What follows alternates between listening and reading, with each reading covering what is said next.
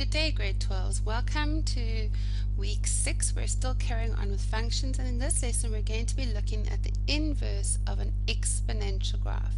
The inverse of an exponential graph. Now you need to recap for exponents and logs because the inverse of an exponent is a log graph. The inverse of an exponent is a log graph. So if you remember, your exponential equation is x equals a to the y, but then remember we have to swap our things, but before you do that, you know that the log equation is, what happens is this goes to the front, the y goes to the front, and becomes y equals log x base a. Y equals log x base a, and that is your inverses of the two. So now let's look at an example. It says draw the following graph stating its domain and range.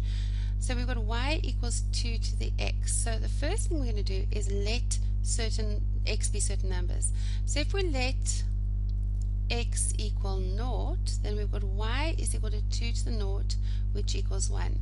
So when x is 0, y is 1.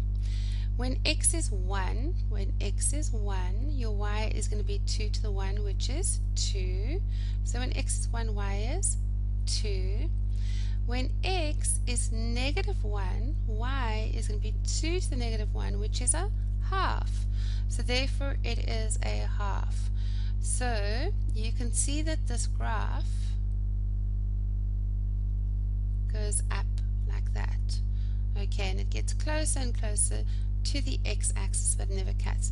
And that is our y equals 2 to the x.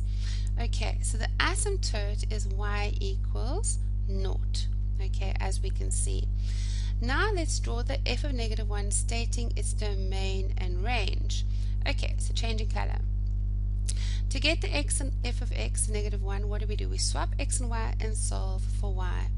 So we swap x and y and solve for y. We've got x equals 2 to the y, and now we need to solve for it. So we go y is log x base 2. So we can see that the log is the inverse of our exponential graph. So now let's plot some points. Let's say let x equal 2. If x equals 2, y is going to be 1. If x equals 4, we've got log of 4 base 2, which is the same as log of 2 squared base 2, and the 2 goes to the front, so it becomes 2 log 2 base 2, and that becomes just 2. So when x equals 4, y equals 2. Okay, now what happens when our y equals 0? What's going to happen? It's going to go through here. So basically what we have is we have a graph that looks like that.